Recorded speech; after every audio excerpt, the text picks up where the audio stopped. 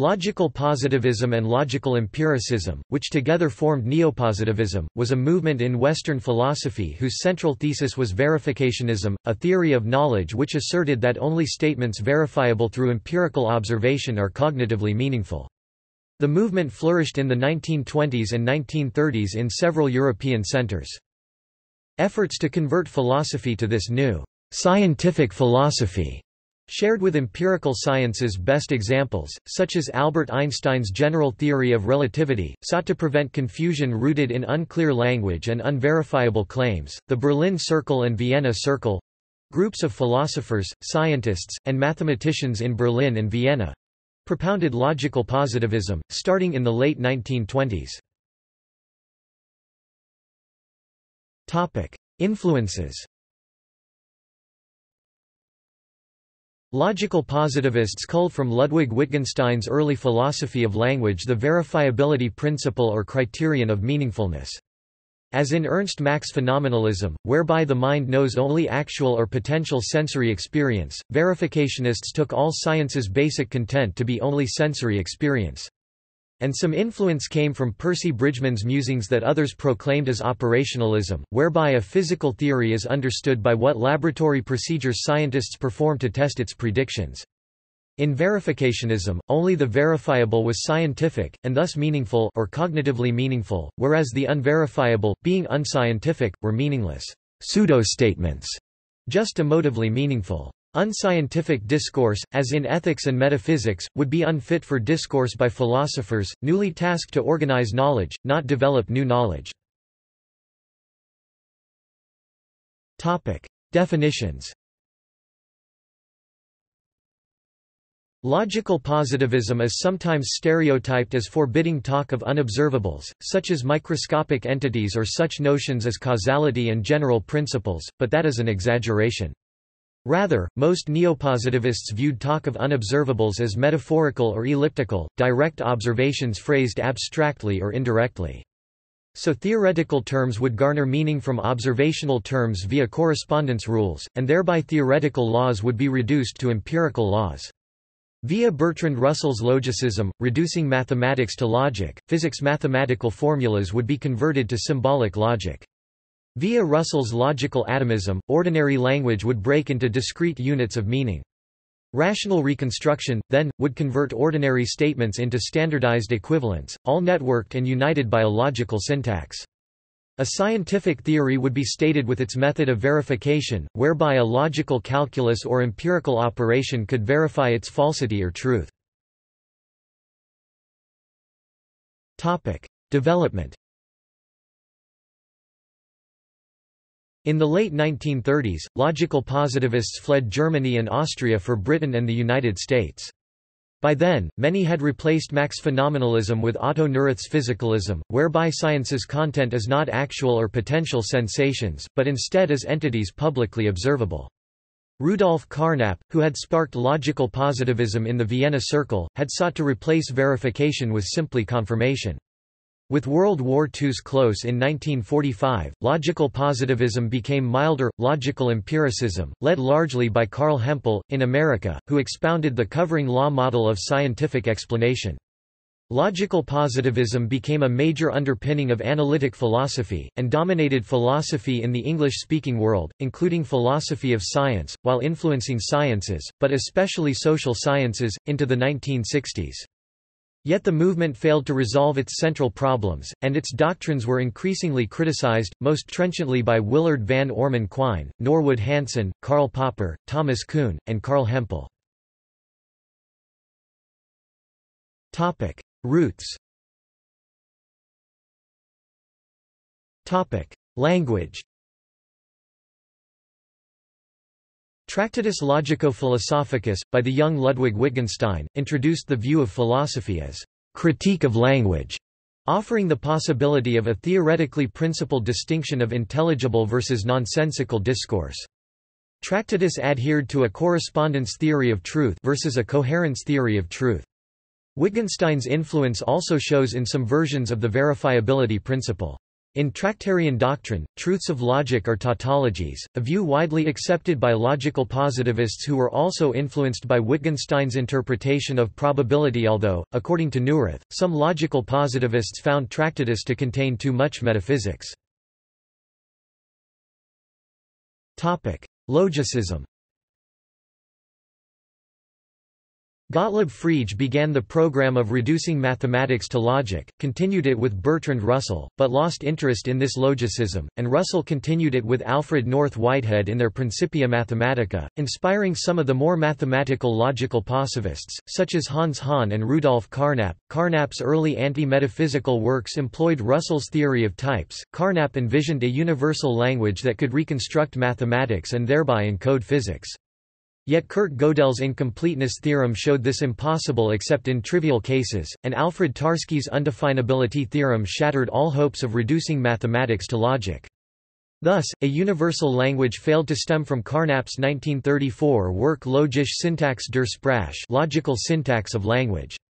Still, some logical positivists, including Karl Hempel, continued support of logicism. Empiricism. In Germany, Hegelian metaphysics was a dominant movement, and Hegelian successors such as F. H. Bradley explained reality by postulating metaphysical entities lacking empirical basis, drawing reaction in the form of positivism. Starting in the late 19th century, there was a «back to Kant» movement. Ernst Mach's positivism and phenomenalism were a major influence. Origins. Vienna. The Vienna Circle, gathering around University of Vienna and Café Central, was led principally by Moritz Schlick. Schlick had held a neo-Kantian position, but later converted, via Carnap's 1928 book Der logische Aufbau der Welt, that is, The Logical Structure of the World, a 1929 pamphlet written by Otto Neurath, Hans Hahn, and Rudolf Carnap summarized the Vienna Circle's positions. Another member of Vienna Circle to later prove very influential was Karl Hempel. A friendly but tenacious critic of the Circle was Karl Popper, whom Neurath nicknamed the official opposition. Carnap and other Vienna Circle members, including Hahn and Neurath, saw need for a weaker criterion of meaningfulness than verifiability. A radical left wing, led by Neurath and Carnap, began the program of liberalization of empiricism. And they also emphasized fallibilism and pragmatics, which latter Carnap even suggested as empiricism's basis. A conservative right wing, led by Schlick and Weissmann, rejected both the liberalization of empiricism and the epistemological non-foundationalism of a move from phenomenalism to physicalism. As Neurath and somewhat Carnap posed science towards social reform, the split in Vienna Circle also reflected political views. Berlin. The Berlin Circle was led principally by Hans Reichenbach. Rivals. Both Moritz Schlick and Rudolf Carnap had been influenced by and sought to define logical positivism versus the neo-Kantianism of Ernst Cassirer, the then leading figure of Marburg School, so-called, and against Edmund Husserl's phenomenology. Logical positivists especially opposed Martin Heidegger's obscure metaphysics, the epitome of what logical positivism rejected. In the early 1930s, Carnap debated Heidegger over metaphysical pseudosentences. Despite its revolutionary aims, logical positivism was but one view among many vying within Europe, and logical positivists initially spoke their language. Export. As the movement's first emissary to the New World, Moritz Schlick visited Stanford University in 1929, yet otherwise remained in Vienna and was murdered at the university, reportedly by a deranged student, in 1936. That year, a British attendee at some Vienna Circle meetings since 1933, A. J. Ayer saw his language, Truth and Logic, written in English, import logical positivism to the English-speaking world. By then, the Nazi Party's 1933 rise to power in Germany had triggered flight of intellectuals. In exile in England, Otto Neurath died in 1945. Rudolf Carnap, Hans Reichenbach, and Karl Hempel, Carnap's protégé who had studied in Berlin with Reichenbach, settled permanently in America. Upon Germany's annexation of Austria in 1938, remaining logical positivists, many of whom were also Jewish, were targeted and continued flight. Logical positivism thus became dominant in the English-speaking world. Principles. Analytic-synthetic gap. Concerning reality, the necessary is a state true in all possible worlds—mere logical validity—whereas the contingent hinges on the way the particular world is. Concerning knowledge, the a priori is knowable before or without, whereas the a posteriori is knowable only after or through relevant experience. Concerning statements, the analytic is true via terms arrangement and meanings, thus a tautology—true by logical necessity but uninformative about the world, whereas the synthetic adds reference to a state of facts, a contingency. In 1739, David Hume cast a fork aggressively dividing relations of ideas from matters of fact and real existence, such that all truths are of one type or the other. By Hume's fork, truths by relations among ideas abstract all align on one side analytic, necessary, a priori, whereas truths by states of actualities concrete always align on the other side synthetic, contingent, a posteriori. At any treatises containing neither, Hume orders, "Commit it then to the flames, for it can contain nothing but sophistry and illusion." Thus awakened from dogmatic slumber, Immanuel Kant quested to answer Hume's challenge, but by explaining how metaphysics is possible. Eventually, in his 1781 work, Kant crossed the tines of Hume's fork to identify another range of truths by necessity—synthetic a priori, statements claiming states of facts but known true before experience—by arriving at transcendental idealism, attributing the mind a constructive role in phenomena by arranging sense data into the very experience space, time, and substance. Thus, Kant saved Newton's law of universal gravitation from Hume's problem of induction by finding uniformity of nature to be a priori knowledge. Logical positivists rejected Kant's synthetic a priori, and staked Hume's fork, whereby a statement is either analytic and a priori thus necessary and verifiable logically or synthetic and a posteriori thus contingent and verifiable empirically. Observation-theory gap. Early, most logical positivists proposed that all knowledge is based on logical inference from simple protocol sentences, grounded in observable facts. In the 1936 and 1937 papers, Testability and Meaning, individual terms replace sentences as the units of meaning. Further, theoretical terms no longer need to acquire meaning by explicit definition from observational terms, the connection may be indirect, through a system of implicit definitions. Carnap also provides an important, pioneering discussion of disposition predicates. Cognitive meaningfulness. Verification. The logical positivist's initial stance was that a statement is cognitively meaningful only if some finite procedure conclusively determines its truth. By this verifiability principle, only statements verifiable either by their analyticity or by empiricism were cognitively meaningful. Metaphysics, ontology, as well as much of ethics failed this criterion, and so were found cognitively meaningless. Moritz Schlick, however, did not view ethical or aesthetic statements as cognitively meaningless. Cognitive meaningfulness was variously defined, having a truth value, corresponding to a possible state of affairs, intelligible or understandable as are scientific statements. Ethics and aesthetics were subjective preferences, while theology and other metaphysics contained pseudo-statements, neither true nor false. This meaningfulness was cognitive, although other types of meaningfulness—for instance, emotive, expressive, or figurative—occurred in metaphysical discourse, dismissed from further review. Thus, logical positivism indirectly asserted Hume's law, the principle that is statements cannot justify ought statements, but are separated by an unbridgeable gap. A. J. Ayer's 1936 book asserted an extreme variant—the Boo-Hooray doctrine—whereby all evaluative judgments are but emotional reactions. Confirmation. In an important pair of papers in 1936 and 1937, Testability and Meaning, Carnap replaced verification with confirmation, on the view that although universal laws cannot be verified, they can be confirmed. Later, Carnap employed abundant logical and mathematical methods in researching inductive logic while seeking to provide an account of probability as degree of confirmation, but was never able to formulate a model. In Carnap's inductive logic, every universal law's degree of confirmation is always zero.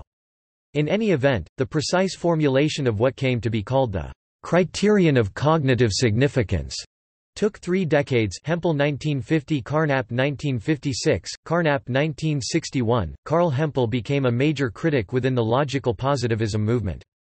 Hempel elucidated the paradox of confirmation. Topic: Weak verification. The second edition of A. J. Ayer's book arrived in 1946, and discerned strong versus weak forms of verification. Ayer concluded, "A proposition is said to be verifiable, in the strong sense of the term, if, and only if, its truth could be conclusively established by experience. But is verifiable in the weak sense, if it is possible for experience to render it probable. And yet, no proposition, other than a tautology, can possibly be anything more than a probable hypothesis." Thus, all are open to weak verification. Philosophy of science.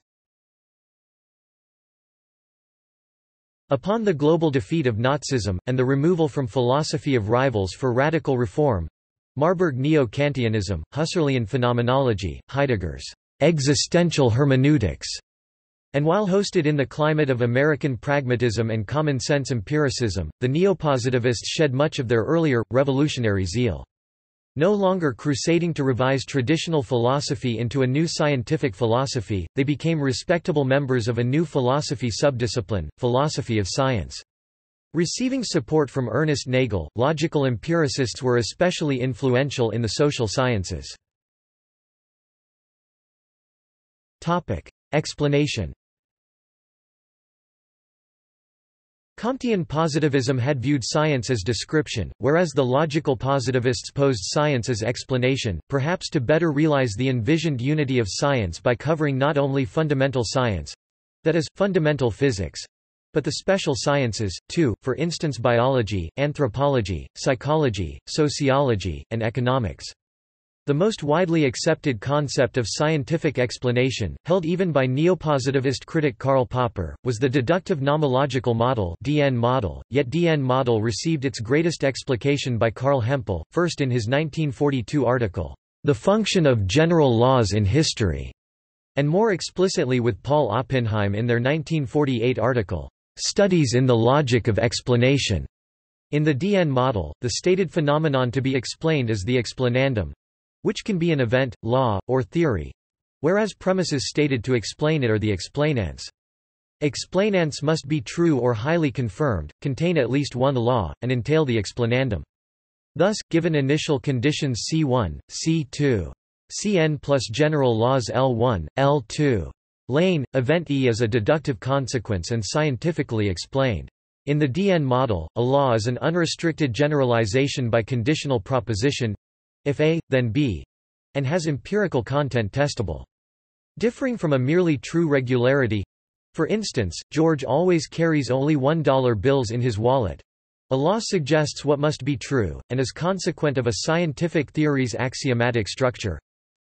By the Humean empiricist view that humans observe sequences of events, not cause and effect, as causality and causal mechanisms are unobservable, the DN model neglects causality beyond mere constant conjunction, first event A and then always event B. Hempel's explication of the DN model held natural laws—empirically confirmed regularities—as satisfactory and, if formulated realistically, approximating causal explanation. In later articles, Hempel defended the DN model and proposed a probabilistic explanation. Inductive statistical model is model, the DN and IS models together form the covering law model, as named by a critic, William Dray. Derivation of statistical laws from other statistical laws goes to deductive statistical model (DS model). Georg Henrik von Wright, another critic, named it subsumption theory, fitting the ambition of theory reduction. Topic: Unity of science. Logical positivists were generally committed to unified science and sought a common language or, in Neurath's phrase, a universal slang, whereby all scientific propositions could be expressed. The adequacy of proposals or fragments of proposals for such a language was often asserted on the basis of various reductions or explications of the terms of one special science to the terms of another, putatively more fundamental. Sometimes these reductions consisted of set theoretic manipulations of a few logically primitive concepts, as in Carnap's Logical Structure of the World 1928. Sometimes, these reductions consisted of allegedly analytic or a priori deductive relationships, as in Carnap's Testability and Meaning. A number of publications over a period of 30 years would attempt to elucidate this concept. Theory reduction. As in Comtean positivism's envisioned unity of science, neopositivists aim to network all special sciences through the covering law model of scientific explanation. And ultimately, by supplying boundary conditions and supplying bridge laws within the covering law model, all the special sciences' laws would reduce to fundamental physics, the fundamental science. Critics. After World War II, key tenets of logical positivism, including its atomistic philosophy of science, the verifiability principle, and the fact-value gap, drew escalated criticism. It was clear that empirical claims cannot be verified to be universally true. Thus, as initially stated, the verifiability criterion made universal statements meaningless, and even made statements beyond empiricism for technological but not conceptual reasons meaningless, which would pose significant problems for science. These problems were recognized within the movement, which hosted attempted solutions. Carnap's move to confirmation, Ayre's acceptance of weak verification. But the program drew sustained criticism from a number of directions by the 1950s.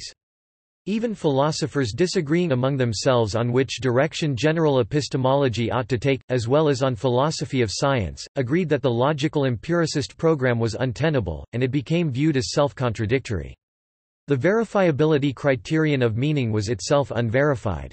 Notable critics included Nelson Goodman, Willard Van Orman Quine, Norwood Hanson, Karl Popper, Thomas Kuhn, J. L. Austin, Peter Strawson, Hilary Putnam, and Richard Rorty. Quine.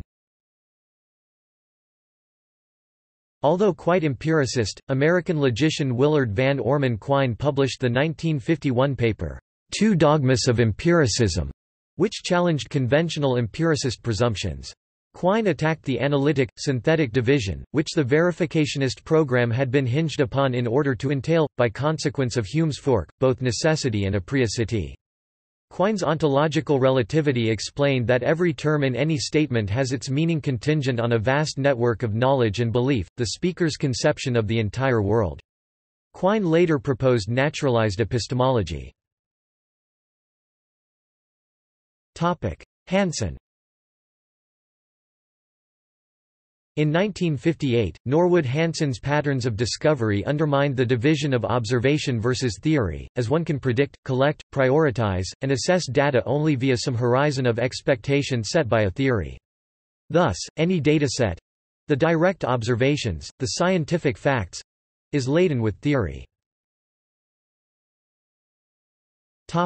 Popper. An early, tenacious critic was Karl Popper, whose 1934 book Logik der Forschung, arriving in English in 1959 as The Logic of Scientific Discovery, directly answered verificationism.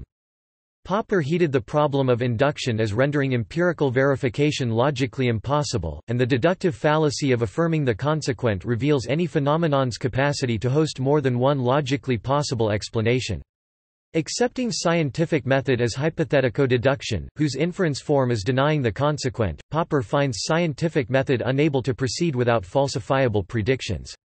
Popper thus identifies falsifiability to demarcate not meaningful from meaningless but simply scientific from unscientific—a label not in itself unfavorable.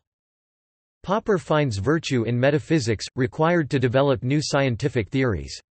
And an unfalsifiable—thus unscientific, perhaps metaphysical—concept in one era can later, through evolving knowledge or technology, become falsifiable, thus scientific. Popper also found science's quest for truth to rest on values. Popper disparages the pseudoscientific, which occurs when an unscientific theory is proclaimed true and coupled with seemingly scientific method by testing the unfalsifiable theory, whose predictions are confirmed by necessity, or when a scientific theory's falsifiable predictions are strongly falsified but the theory is persistently protected by immunizing stratagems, such as the appendage of ad hoc clauses saving the theory or the recourse to increasingly speculative hypotheses shielding the theory. Popper's scientific epistemology is falsificationism, which finds that no number, degree, and variety of empirical successes can either verify or confirm scientific theory. Falsificationism finds science's aim as corroboration of scientific theory, which strives for scientific realism but accepts the maximal status of strongly corroborated verisimilitude. Truthlikeness. Explicitly denying the positivist view that all knowledge is scientific, Popper developed the general epistemology critical rationalism, which finds human knowledge to evolve by conjectures and refutations.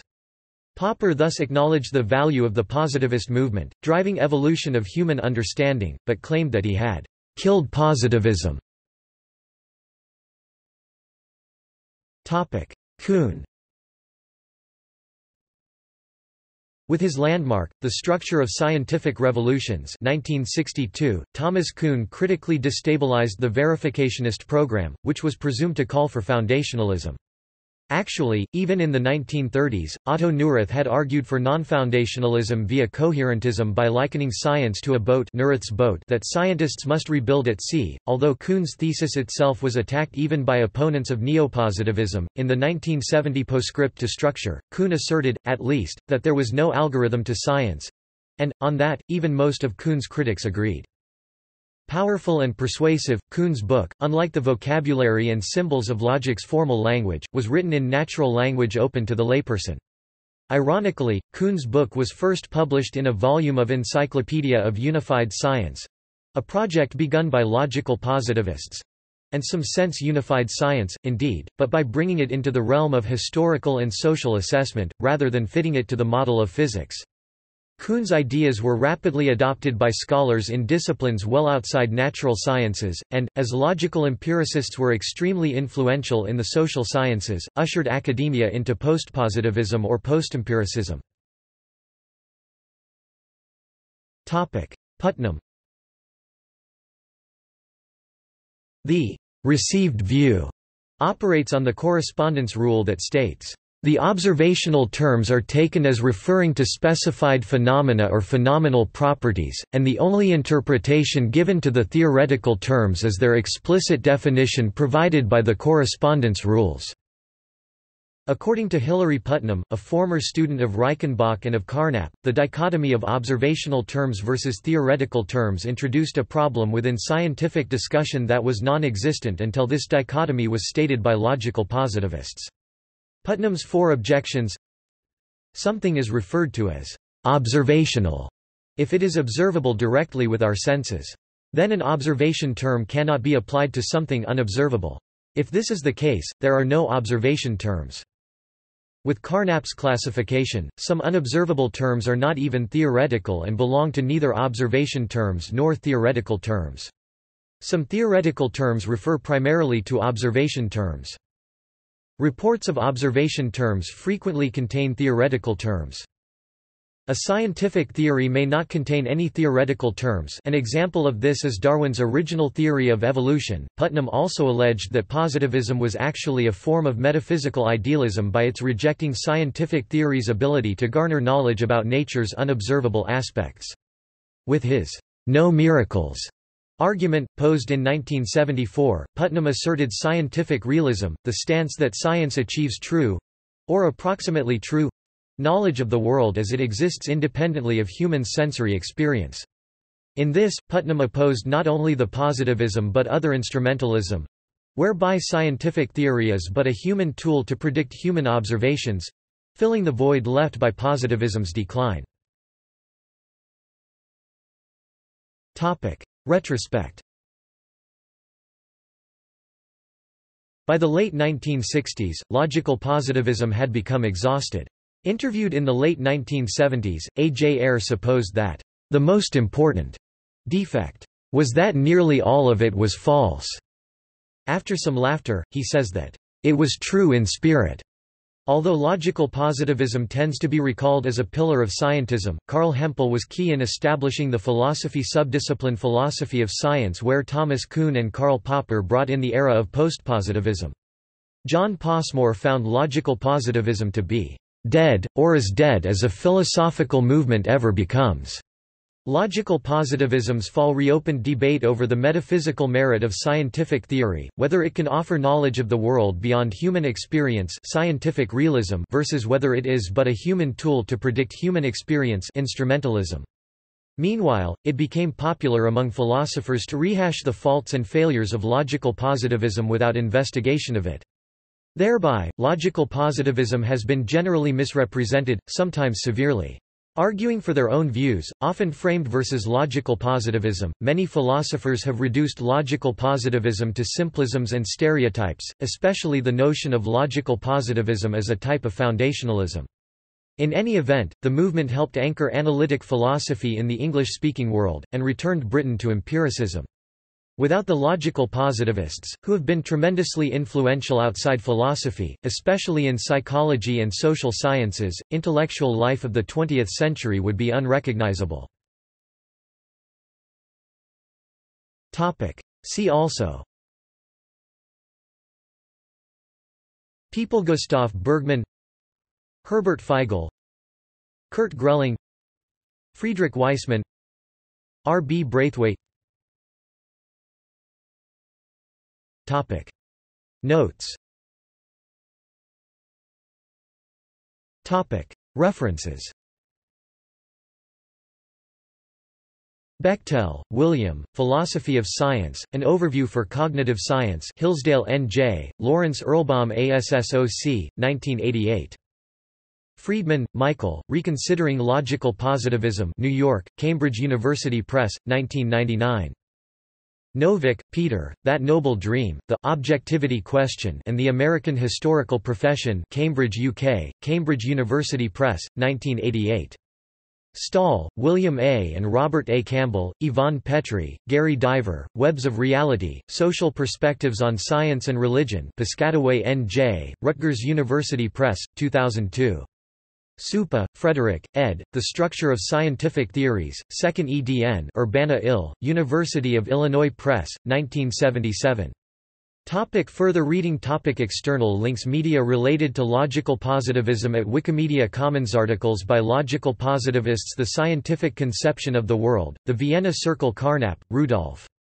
The Elimination of Metaphysics Through Logical Analysis of Language. Carnap, Rudolf, Empiricism, Semantics, and Ontology, excerpt from Carnap, Rudolf. Philosophy and Logical Syntax. Feigl, Herbert. Positivism in the Twentieth Century. Logical Empiricism, Dictionary of the History of Ideas, 1974, Gale Group electronic edition. Hempel, Carl, Problems and Changes in the Empiricist Criterion of Meaning, Articles on Logical Positivism. Creeth, Richard. Logical Empiricism. In Zalta, Edward N. Stanford Encyclopedia of Philosophy. Kemmerling, Garth. Logical Positivism, Philosophy. Pages. Mersey, Morrow, Logical Positivism, The New Encyclopedia of Unbelief, Tom Flynn ed. Prometheus Books, 2007 PDF version. Mersey, Morrow. The Philosophy of Logical Positivism, Passmore, John, Logical Positivism, The Encyclopedia of Philosophy, Paul Edwards ed. New York, Macmillan, 1967, first edition. Articles on related philosophical topics. Hayek, Alan, Interpretations of Probability, The Stanford Encyclopedia of Philosophy Summer 2003 edition, Edward N. Zalta ed., Ray, Georges, The Analytic, Synthetic Distinction, The Stanford Encyclopedia of Philosophy Fall 2003 edition, Edward N. Zalta ed., Rickman, Thomas A., Early Philosophical Interpretations of General Relativity, The Stanford Encyclopedia of Philosophy Winter 2001 edition, Edward N. Zalta ed., Walensky, Jan. Lvov Warsaw School, The Stanford Encyclopedia of Philosophy Summer 2003 edition, Edward N. Zalta ed., Woodward, James, Scientific Explanation, The Stanford Encyclopedia of Philosophy Summer 2003 edition, Edward N. Zalta ed. Closing parenthesis.